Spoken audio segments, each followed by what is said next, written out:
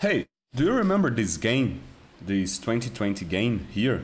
Do you remember this video that I made like 1 year ago about how this game made over $20,000? Well, I was asking myself on what engine was it made. And in order not to postpone it unnecessarily just for a bigger watch time, let me just show you how. Let's press Ctrl U, open the source code here. We have no clue here on what it was made.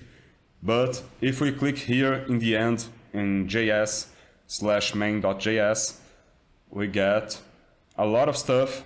And if we look right on top here, we're importing lib/phaser.min.js.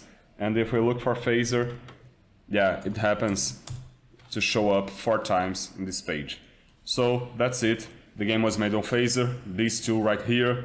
And that could be the end of the video, but in fact, before I opened the source code of the website, I asked him over at email and just had the craziest exchange of emails. See for yourself. What engine did you use to build 2020 game? Never mind, found it already. It was Phaser, right? Yes. What a gigachad. Here is a picture of me BTW.